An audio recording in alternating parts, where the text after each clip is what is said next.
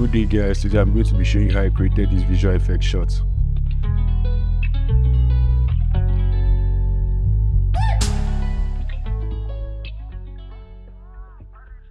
So firstly, let's go to how the main video was shot. As you can see, I shot myself walking through a door. I'm a solo team, so I shot myself alone walking through a door. And also, this is going to be very important when you're shooting.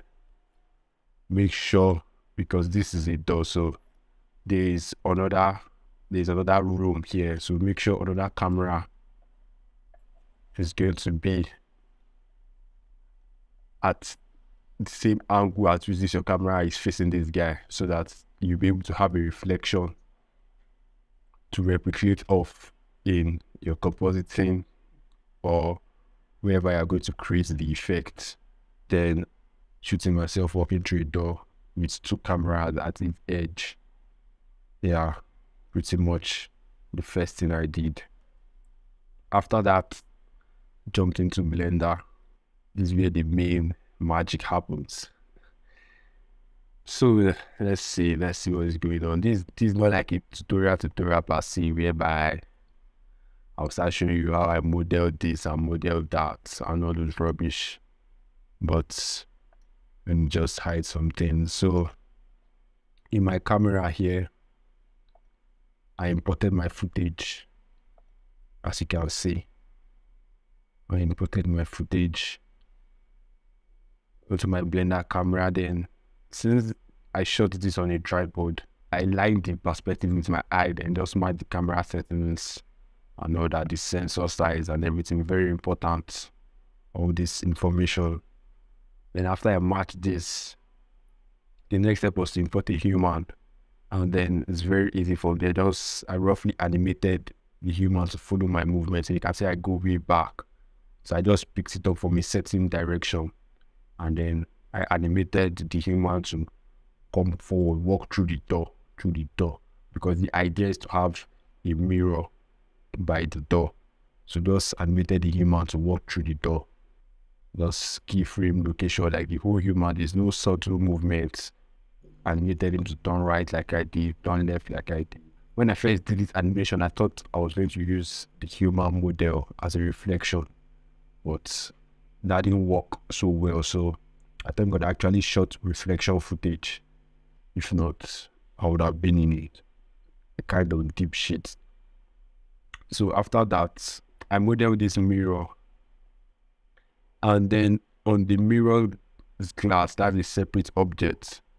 You give it a dynamic paint. I don't know how to call these modifiers or what. In the simulation side, you give it a dynamic paint.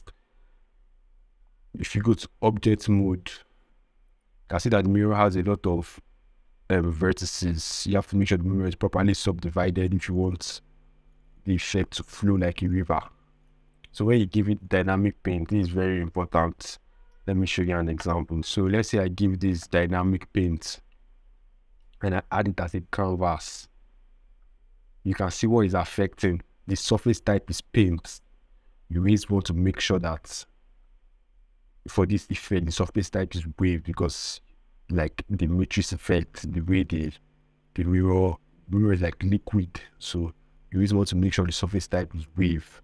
That's something you should note. So not that you just put that and be like, say it's not working. After you add the dynamic paint to the mirror and making it waves, then on your human, you also add the dynamic paint, but then instead of a canvas, like the other one was, instead of a canvas, you make it a brush. And simply what that means is that this brush is like a paint on the dynamic paint object. So anywhere this brush hits, waves will come out. That's why you can see waves. Simulation is already big. Let me hide this character. You can see waves. Anywhere is, you can see waves. So that's just the whole idea. So after we have the dynamic paint set up, you have to adjust some parameters. Let's change the time scale. Let's say to 1, or still We still do that back and let's play it. You can see the time scale doesn't really affect more. The time scale just affects this, like the speed of the animation of the waves. That's what the time scale necessarily affects. Then time scale and speed work hand in hand. Then this dampening, very important one, because if it's very high, you can see nothing much is really happening. It's going to dampen it, like bam, like the waves are not even going to go far because they are dampened. Yeah, if it's very low, let's see, you can see the waves are going far and they are even coming out. You have to make sure these settings are set very well. These are my default settings here. So you have to make sure that these settings are set for your individual preference. Yeah, start what I will say. You have to make sure these settings are set for your individual preference. So you can see. You have to make sure these are set for your individual preference. There are small waves at the edge, but from my camera view, that doesn't really matter. So when we have the dynamic paint set up and everything set up, now this is where the whole stuff comes in. So I had a plane for my reflection. My reflection shot, I had a plane for the reflection. Let's hide the humor. I had a plane for the reflection so that the plane can show my reflection. But this is a long time ago I did this project, so I've deleted the textures for the plane. Just quite sad. If I knew I'll be doing YouTube videos, I wouldn't have. So that's why I showed popular. The textures are nowhere to be found. I didn't know when I evacuated it, maybe when I was looking for space. So if you can help me in space, I'll very much appreciate it. And another important information to note right now is that if you have not subscribed, let us subscribe. That's just all.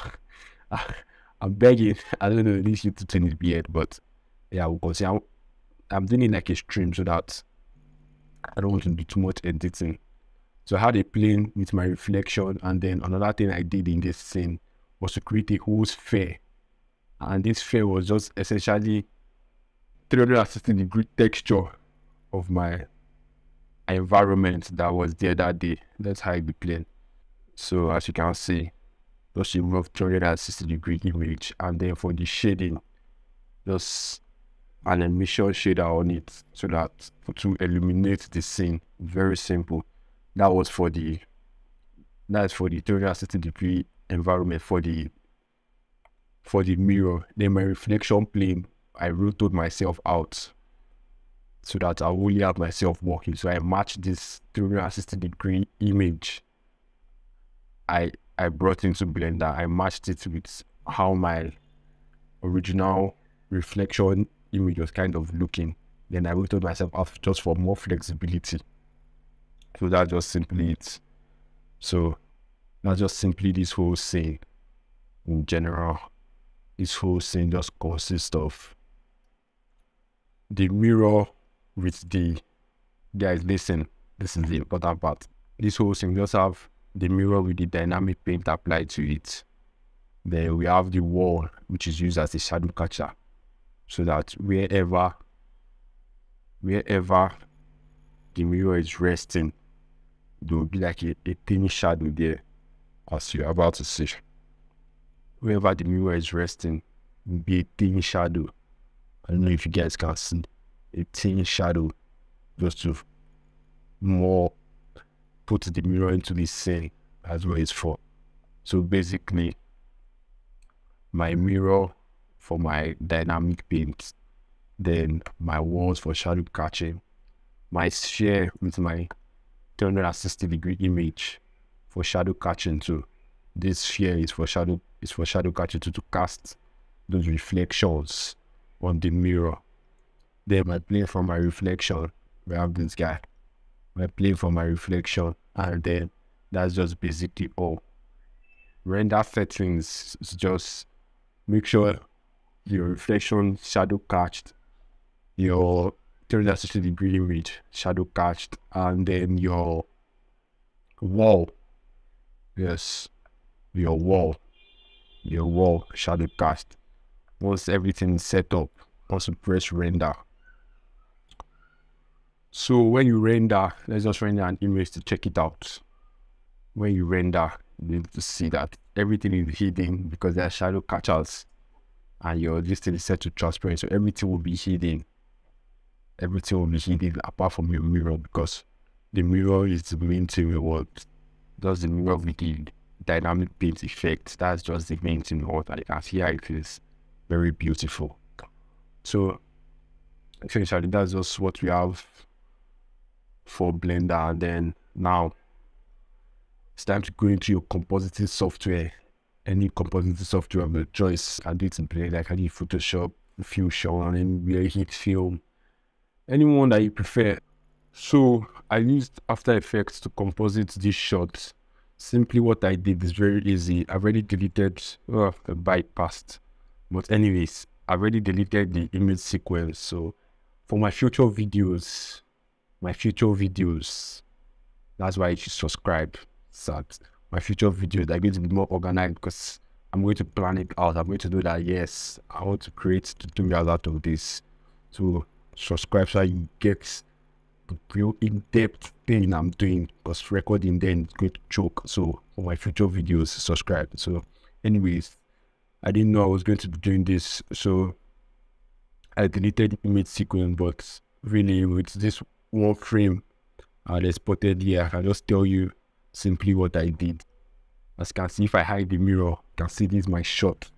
So I just brought my mirror into my shot, which is going to overlay on my guy normally.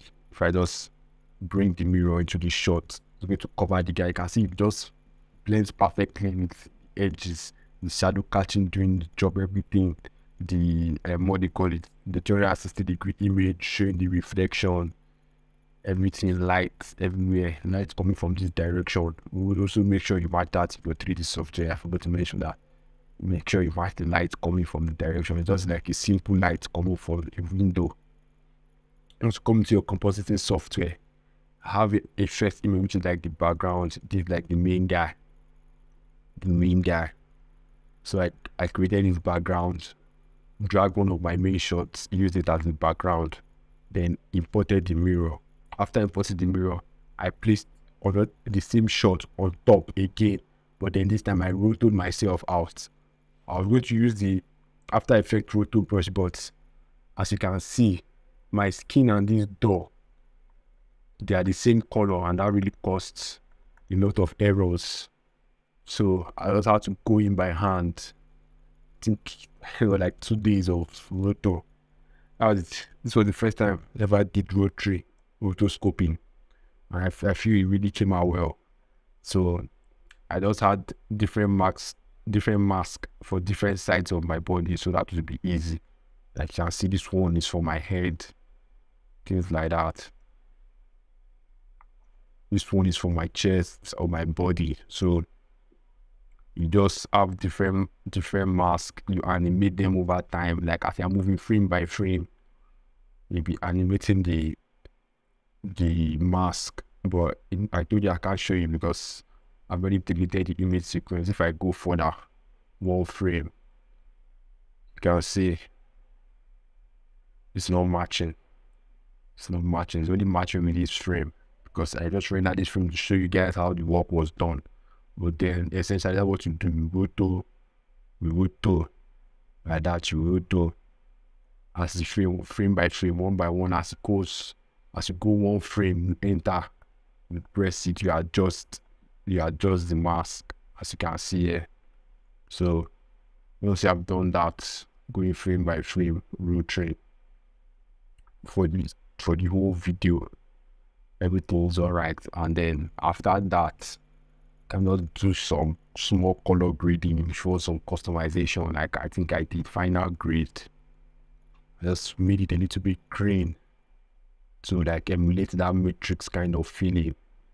If I turn it on, you can see it just spill. So I just added some green stuff like that to emulate that matrix kind of feeling. So other than that, what I've done here is not that complicated. It will take time. Very easy shots to pull off. You can see, you should be looking at a shot like this. Like I said, let's go frame by frame. Frame by frame. You can see that roto, you cut it.